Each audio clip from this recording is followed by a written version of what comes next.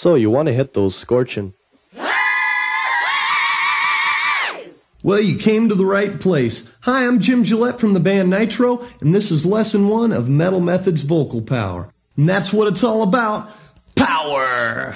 Well, you can't race a car before you learn how to drive. Just like you can't scream before you learn how to sing. It takes hard work, lots of practice, and most of all, dedication.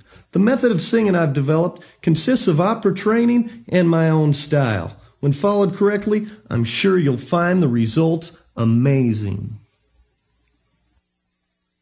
When practicing the following exercises, you should not experience any pain in your throat. If you do, you're doing it wrong.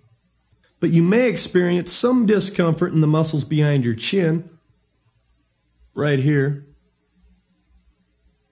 This is good. This means you're working and strengthening the correct muscles. When these muscles begin to ache, stop singing and wait at least a couple of hours before practicing anymore. Also, when singing, it's helpful to drink plenty of warm tea or water. This relaxes your throat, kind of like a whirlpool relaxes your body. Make sure you don't drink anything cold because this causes your muscles to contract and tighten up, which makes singing a lot more difficult. So grab something warm to drink and we'll get started. First, I'm going to show you how to warm up. I almost didn't put this in here because it makes me look so stupid, but it's really the only thing I do before a show. Well, you know, I might hit a couple of screams or something.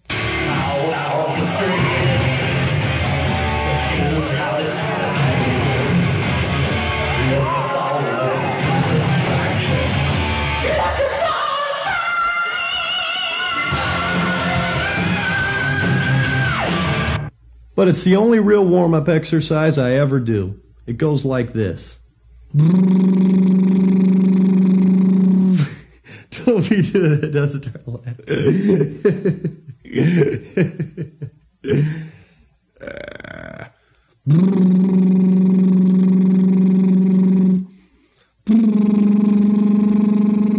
Okay, I know it seems strange, but it really works. It doesn't matter if you do it higher or lower, it's just a warm-up. Try it. You look crazy too, so don't be making fun of me.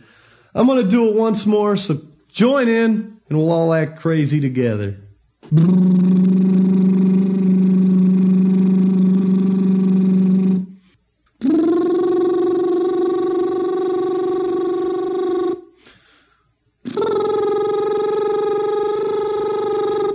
Now, if you can get past the weirdness of this one, it really does work. It opens up your sinuses, clears everything out, and basically just gets everything loose and ready to rock. So let's jam. The first exercise goes like this.